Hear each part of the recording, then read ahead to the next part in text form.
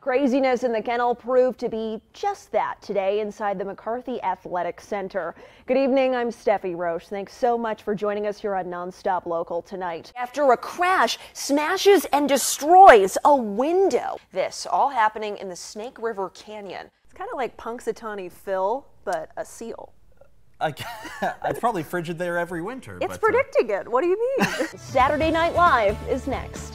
Both the Washington State Patrol and Idaho State Police are stepping up patrols, celebrating the time of year many people enjoy here in the Inland Northwest, like myself, fall. The Fall Festival taking place. I have to ask you, what is your favorite sandwich? I love the classic club that we brought up earlier. Ooh. Turkey. But my favorite sandwich is a true, authentic New York pastrami on rye bread. No kidding. The best sandwich on the face of the earth. Okay. Not to be biased, but it's the best. Getting hungry now. This is going to be a problem. We still have more show to get through. A few more hours until lunch, but we'll get there.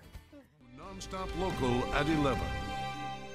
It's a sight weeks in the making. Rain and lots of rain falling across the Inland Northwest. Check out the storm as it brought rain and grapple to Colbert. Good evening and thank you for joining us. I'm Steffi Roche and I'm here in the Weather Center with weather forecaster Justin Spinney. And Justin, we've been seeing lots of rain today in the past few days, and this rain is sure to help drought conditions that we've been experiencing since this summer, really. No doubt. Okay, Justin, thank you. As he just mentioned, there is snow on some of our mountain passes. This is how it looks right now on Sherman Pass. You can see the snow has fallen, but roads for the most part are wet. The Washington State Department of Transportation says the snow is a reminder of the conditions you'll face on the mountain passes this winter. WashDOT leaders urge you to have an emergency kit in your car. That should include batteries, a blanket, bottles of water, and non-perishable foods. They also suggest you check all of your car's fluids. Make sure your tires and brakes are ready and have a cell phone charger. Plus, they urge you to drive slow in the slick conditions. A scary morning for one Adams County deputy, losing control on the wet roads and crashing. You can see the aftermath here. It happened along Taylor and Bench Roads early this morning. They say the deputy was speeding as they responded to a call of a burglary in progress. So far, no reports of any injuries. WSP is investigating. As for that burglary call, deputies say it happened at a home along West Cunningham Road. It was just after 6:30 a.m. They got a call about a man lying on the couch inside the home. Deputies say the homeowner held the suspect at gunpoint until police arrived. They say the person was drunk and thought he walked into a friend's home. The man was given a written warning never to return to that house. A Pend County man will spend the next 4 years in prison for hunting and killing bald and golden eagles and hawks. It happened at the Flathead Indian Reservation in western Montana. Travis Branson was sentenced on Thursday. He pleaded guilty in March, and the U.S. Attorney's Office says Branson was selling the animals on the black market. He was also ordered to pay $777,000 in restitution. The body of a woman who grew up in Bonner County, Idaho, was found in the Clark Fork River in Montana. Eva Prather walked away from her Missoula home barefoot in the middle of the night last year. Missing posters dotted public spaces as the community searched for her. The body was actually found back on October 13th, but didn't announce it until Friday after testing.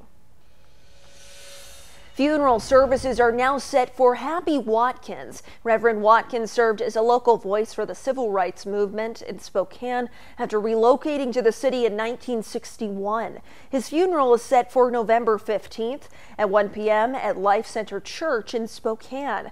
He served as the pastor emeritus at New Hope Baptist Church following his retirement in 2018. Watkins died last month at the age of 82. Spokane Mayor Lisa Brown spending her weekend focusing on the city's 2025 through 2026 budget. It calls for a 1% property tax increase to help overcome the projected $25 million budget deficit she inherited. Brown says it focuses on balancing out the budget while addressing housing and public safety concerns. The new budget calls for a new permitting and license system to streamline the process.